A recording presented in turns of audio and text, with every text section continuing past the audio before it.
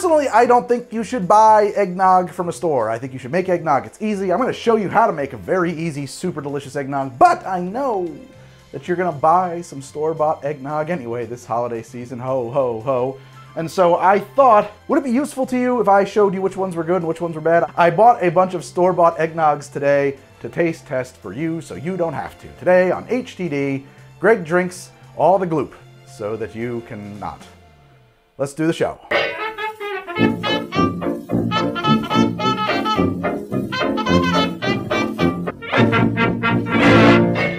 Everybody loves eggnog. That's probably not true. Most people don't love eggnog, but you should love eggnog. If you don't love eggnog, it's probably because you're only familiar with store-bought eggnogs. And growing up, I thought eggnog was a thing that came in a carton. I didn't know there was another kind of eggnog, and then I found out you can make your own eggnog. I first want to make eggnog the way that I make it. It's super easy. It is outrageously good. I love this stuff. I make it every year. And then, for comparison's sake, I will show you, we'll taste our way through all these eggnogs. This will be kind of a cozy episode. This is like a real put your feet up by the fire episode. Oh, we can put some spice on it. So this is not eggnog tasting. This is an eggnog shootout. So this eggnog I'm about to make, some people have said to me in the past, hey, that's not eggnog, that's a flip, that's not a nog. Genuinely speaking, I don't know or understand the true technical differences of a nog and a flip. Maybe it has to do with beating the eggs separate or something and folding them together. All I know is that in the Jerry Thomas Bartender's Guide, this recipe is essentially, it's what he calls Boston eggnog. It's eggnog. It's made in a shaker for a single serving, and David Wondrich backs that up. I have simply modified the recipe a little bit with some tweaks and improvements. And it also comes back from a time when eggnog was not yet really even a holiday recipe. You could just walk up to the bar in hot July and say, I'd like an eggnog to cool off, sir, and indeed they would oblige. You're gonna get your shaker, you're gonna get a jigger, you're going to need to reorganize your bar because it's a disaster. Start with a ½ ounce of simple syrup, and that's a 2-to-1 ratio simple syrup. Does not need to be refrigerated that way, which is why it's the best way to make your simple syrup. Then get a ½ ounce of Luxardo Maraschino, which, trust me, it's very good in this. It really makes this drink work. I used to throw cognac in here. I don't think the cognac is necessary. I think that if you like cognac and you want to do a little split base here, it's not a bad drink to do it in. Frankly, I've mostly preferred mine to be with bourbon. Just go 2 ounces of bourbon. That's what I do. And I like a high-proof bourbon. I'm gonna use Baker's, the barrel-proof bourbon I've got on hand. Next, we need 1 whole egg. We're not gonna separate, not an egg white. We want the whole thing, 1 whole egg. Zippity-doo-dah. Boom, egg. There it goes. Got an egg in there, so we're gonna dry shake. We really wanna break up that yolk. Now we're gonna add some ice. Leave 1 cube whole. The other one I like to crack into little pieces. Now we're gonna shake the dickens out of this. I don't know if Dickens liked eggnog. He certainly liked a Smoking Bishop, which is a kind of holiday mulled wine that I made. And you can see the link in the pinned comment below. Whew! I've done something in my arm there, unless I'm having a heart attack. I think I'm fine. There's no tingles. I don't see any spots. I'm feeling okay. I'm feeling fine. Grab yourself a glass, strain it in. I'm gonna top that up with a little milk, about 3 ounces. And I prefer whole milk, but just use whatever you like. Gonna grate some nutmeg over it on your eggnog. And then I like to grate a little orange zest as well. I think this adds a huge thing to this drink. I've never used this grater for this, but you might want one that's a little bit finer, but that's okay. And there it is. That's how I make an eggnog. I call this my, I don't know, it's pretty standard improved Boston eggnog or something like that. Oh my God, that's good. It's creamy without being heavy. It's got some meat on its bones. A little, like, it's good. It's got some body to it. The bourbon is loud and proud. It has a lot of caramel and like oak char. It's so good. That's my favorite eggnog, I swear. Try that, I think you'll like it. The orange zest, it works very, very well with the bourbon, of course. You know that from an old fashioned, but also with the maraschino. It is nutty and sweet and creamy, yet not too heavy. It's not cloying. It's not overly sweet. It's not like drinking cake batter, okay? A lot of these eggnogs are really very thick. Kind of like, I'm gonna take a nap now. This does not have that effect. It has been my suspicion for a really long time that these store-bought eggnogs are actually trying to approximate not eggnog, but rather something called Tom and Jerry. Now, Tom and Jerry is supposed to be pretty daggone thick stuff. It's like, I've heard it referred to as being like pancake batter. It is served hot as well, so if you've got this mental perception that eggnog should be served hot, you've probably crossed Tom and Jerry and eggnog together. let's move this thing right along and actually start tasting some eggnogs. I think it'll actually be more fun if we start this episode with the alcoholic ones. So right after this, I'm going to start tasting some alcoholic eggnogs, and then we'll move on to the non-alcoholic stuff. Be right back. Well, let's start with the Pennsylvania Dutch. No serving instructions on here. I think we lightly chilled this. Let's just pour it in a glass and give it a shot. I really don't like the smell of it. It smelled like sour milk, had that odor, like a slightly like a vomity smell. Oh, you know what though? Honestly, now that it's out of the bottle, I'm not getting quite as nasty a stench on it. All right, whatever. Let's just see if it's any good. I've had worse. It's very thick.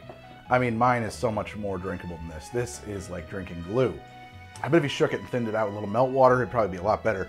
I don't want to spend all night on this, but I'm fascinated by this question. Is this going to be, how much better is this if I shake it? I may not do this for all of them, but from our findings here, we could determine that you should always shake these store-bought eggnogs. Okay. I mean, this looks better already. All right, here's their Pennsylvania Dutch shaken. This is, okay, rule number 1, shake your store-bought eggnogs. Wow, that's a huge improvement over this. This, man, this is just, I mean, it's the same drink, wildly different. This is so much more crisp, so much more bright, so much more drinkable, so much more flavorful. We don't have a lot to compare to other than my own. None of these are gonna be that good. But I gotta say, that Pennsylvania Dutch one, that's not too bad. There's nothing wrong with that. It might be a little one-dimensional. Like, I would like there to be some more evolution in there. All right, well, let's move right along to the Mr. Boston eggnog. You know I'm a big fan of Mr. Boston. I'm not usually. Ugh. Man, none of these smell good in the bottle. That's terrible. Ooh, glug, glug. I'm gonna throw a little ice in it because, you know, they do seem to benefit a lot from that, so. Oh, it does say chill and shake well. I mean, I think they mean the bottle, but maybe they don't. Having a snifter of eggnog? See how the third here. And it's holiday Christmas party. Okay. There's like, okay. They've injected some kind of an artificial eggnog, nutmeg flavor in there. They put some nutmeg flavor in there that I don't like. It's not like poisonous. It's not awful. I know that's not a brilliant tasting note. I'm having a hard time picking apart these. I mean, to be frank, they don't taste all that different. It's a subtle difference. I guess between the two, I just got to make a choice. I'm going to go Pennsylvania Dutch. So far is the best of the bottled boozy eggnogs. Let's move it right along to the New England Classic, the one that I'm the most excited by just because of the number of things it says on it. It says it's made with Kentucky straight bourbon whiskey. Straight bourbon whiskey is a legal term of art. Off the top of my head, I don't know exactly what it means. I think it means it has to be aged 2 years and various things. It's got rum, it's got brandy, and blended whiskey. So there's a bunch of things going on there. It's only 30 proof. It's 15% alcohol. Oh, wow, that's interesting. Just quickly, shake well and serve chilled. To reduce the alcoholic content and retain the delightful flavor, simply use 1 part fresh milk with 2 parts eggnog. So just dilute it a little. No. I got relatives to get along with this holiday season. You want to take my alcohol away? Pour a little in a shaker. Glug, glug. I can't help myself. I always got to say glug, glug whenever I pour this stuff. I don't know why. This little glassy dude. Sure, I'll use this glass. It's a good glass for eggnog. Old New England. Here we go. Tastes like really boozy vanilla ice cream. There's a lot of vanilla notes in that. 2 vanilla. 2 vanilla. It just tastes like vanilla. It's vanilla plus nothing. It really just tastes like vanilla, but not like sweetened enough to be like vanilla ice cream. It just tastes like kind of dry vanilla. I'm not pleased with this one. This one displeases me. This is a bad eggnog. All right, well, let's move on to the last of the boozy eggnogs. I don't really know if this is eggnog. This is called Tiki Holiday Spirit. I got a Tiki Holiday Spirit. In fact, I'm gonna have a Tiki Holiday this year. But, ow, oh, ow. Huge marks off, cork review. The little pull tab got under my fingernail and it cut me. Ow, ow, ow. I have video evidence. I am I'm not gonna sue. Yeah, no, sorry. Freak accident there. I'm not going to blame you, but I'm kind of going to blame you. I don't know if I think I'm bleeding. I stunk. Bottled and distilled by Cutwater Spirits of San Diego. Rum with cream, allspice, cinnamon, natural pineapple, and coconut flavors and caramel coloring. Why did you add caramel coloring to this? Guys, I don't think you used enough. It's white.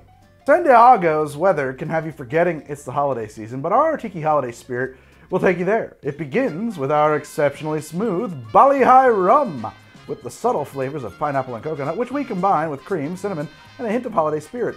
The result is reminiscent of an eggnog, but with a Cutwater tropical twist. Just pour and add ice and enjoy. I wonder if this will wind up being a little bit like Coquito, a kind of a coconut-based eggnog. I did an episode on that last year. I found out, by the way, that I really like coquito. It says pour and add ice. I'm gonna give it a shake because I think everything is benefiting from the shaking.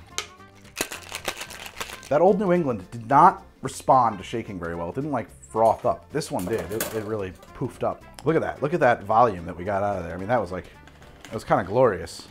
Yeah, pineapple for sure. You get strong pineapple. No, I don't know about this one. It's not like a curse. It's not toe curling bad. It just tastes like suntan lotion. That's what it is. It tastes like the smell of banana boat tanning oil, like a lot. And it tastes like bananas. It shakes well. It does get light and frothy in a really pleasant way. The texture is actually quite nice. This isn't that good. This is not good. It's bad.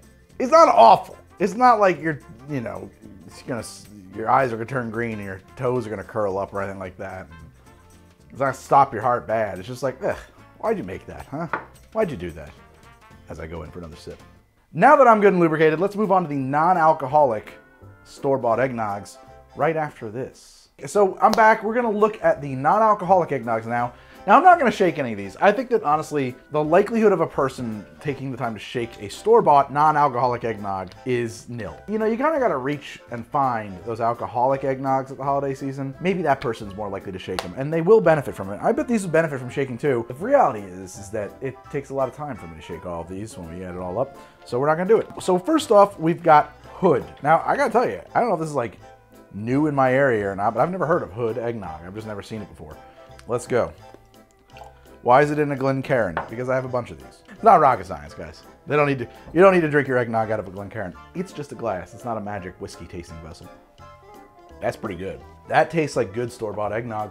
It doesn't taste like my eggnog, but as far as store-bought eggnog goes, that's pretty darn good.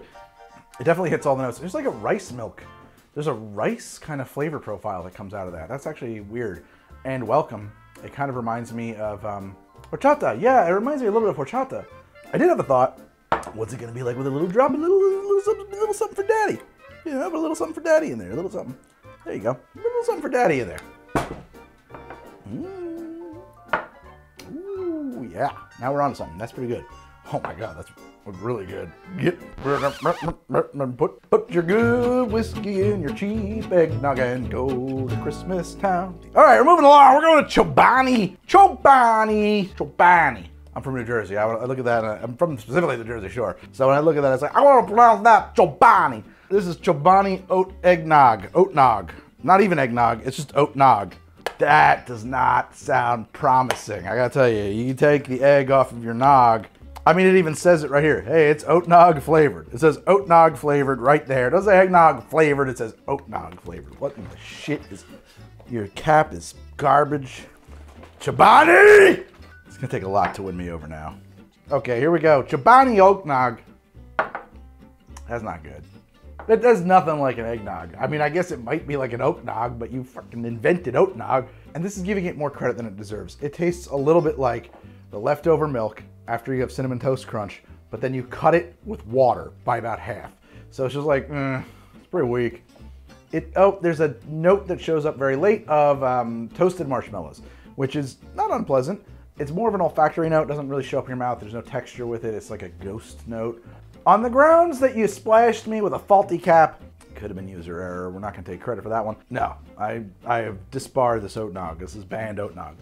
Almond Breeze, almond milk nog. It's getting sad over here. I mean, almond milk nog.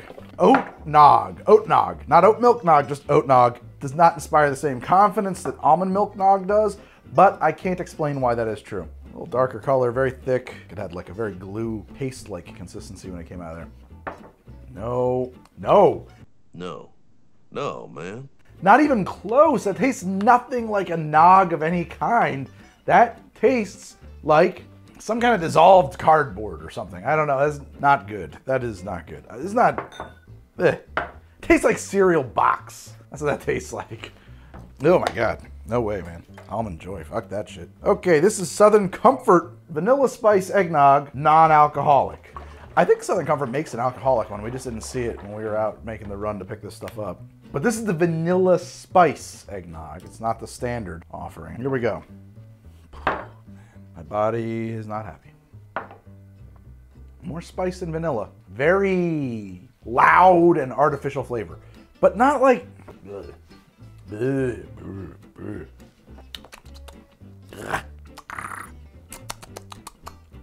Well, you may have noticed I don't like it. It has like this fake vanilla cinnamon flavor thing that happens in there, and then kind of, what was that weird, some weird notes at the end, man. This weird vegetal? No. Yeah, no, what is that? What the heck is that? I don't know what that note is. I do know one thing. I hate it. I don't like that. I'm sorry. That one, somebody likes it. I'm serious. And you know, one thing too is like very few people are gonna stand up here and buy every eggnog in the tri-state area and taste test them against each other, okay? You're gonna buy one and be like, okay, that's the eggnog we got. Oh boy, talk about things I have no expectations for. Califia Farms Holiday Nog. Almond milk. I don't even think this is trying to be an eggnog. I think this is, no, it is holiday nog, okay. I thought it was maybe like nog, like almond milk with a hint of nog flavoring. But no, I think this is their nog offering for the holiday season. It's got this kind of like Maynard looking lady on the cover there with black, soulless, abyssal eyes. I don't know, that kind of freaks me out. I'm a little bit worried I'm gonna drink this and like, you know, lose my mind and tear my own flesh off. How dare you call that a nog? That is so thin, I'm telling you right now. That is a thing of almond milk with like 3 drops of orange blossom water in it. That's all that is. There's nothing about that that tastes even remotely nog-like. We're moving on. This is trash. I don't want to see it again. Silk nog. Oh man, we gotta do the silk nog here. Okay. Oh God, that looks thin. There's a recipe here for nog creme brulee and it's upsetting me. Okay. Same idea. Almond milk with orange blossom water. Worse. Wow. Wow, just like really artificial orange flavors jammed up into a thin kinda almond milk. Not into it. No. Bad stuff. Gonna drink some water. Here we go. Water drinking. Oh, shit my fucking tooth. All right, next nog. We got Semicircle brand eggnog. I don't know what it is. What is that? It just says trademark. What the hell brand is that? Some kind of a grocery store Stop and Shop? Maybe that's Stop and Shop, yeah. We shake and we pour it. Well, it's got a different color, first off. It's a nice yellowy color. It's thick. I mean, this is like nog. What? Kind of a cheesy smell. Very vanilla. Not bad. Honestly, so far, these two like grocery store brands probably are so far the best of the store-bought eggnogs. The Hood and the Stop and Shop brand. That's not bad. I mean, its competition is terrible. It doesn't come anywhere close to a proper eggnog. I think, honestly, all of the boozy eggnogs are better. But boy, is that head and shoulders above some of these other nogs. A lot of vanilla, thick, not overly thick, but thick. You know, if you shook that, it'd be really nice too. Christmassy spices, yeah, that's not bad, that's not bad. I recognize the world needs lactose-free eggnog. That lactate is something people need. Although, terrible though they were, are there no almond milk eggnogs? As you may have noticed, I don't have particularly warm expectations for the Lactaid eggnog. Enjoy eggnog again. Bold promise, Lactaid. Let's see. Bold. We will try. Real eggnog, no discomfort. I have a funny feeling this is going to cause me tremendous amounts of discomfort.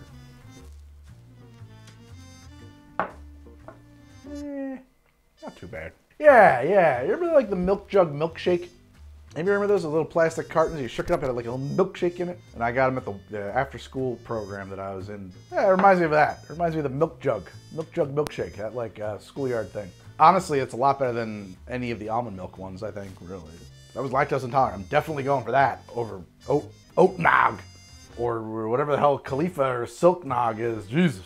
Farmland fresh dairies. Ultra pasteurized premium eggnog.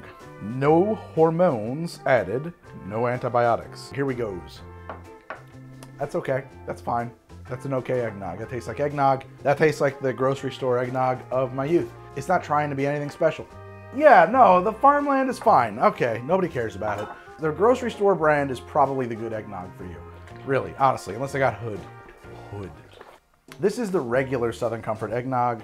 You'll find this in a lot of places, I think. I don't think it's gonna be very good. Okay, here we go.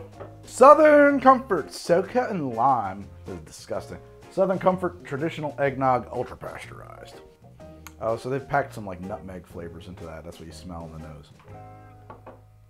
It's okay. It's not bad. I mean, it's like, I think that your grocery store versions are better. And I'm gonna tell you why. Because they don't have like nutmeg flavors added. They kind of assume that you've got a little thing of McCormick nutmeg in the spice rack from 1978 that you're just gonna sprinkle on your eggnog because you can figure that out on your own. And that's probably better than the nutmeg flavoring thing that they've infused this with. But on the whole, it's not terrible. There are worse eggnogs on the shelf behind me. It's okay. I would prefer Hood. All right, that's it. Goodbye. I want to end my episodes like that from now on. All right, I'm done.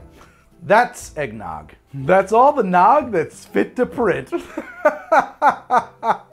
Where did that joke come from? I don't know. I'm having a very cozy and warm holiday. I hope you are too. I'll be back soon with a new HTD. In the meantime, maybe you want to check out some of these other episodes of the show. I've been making it for a really long time, so there's quite a few of them. Or hit me up on my socials. I'd love to hear from you, and happy holidays to you and yours. See you guys soon.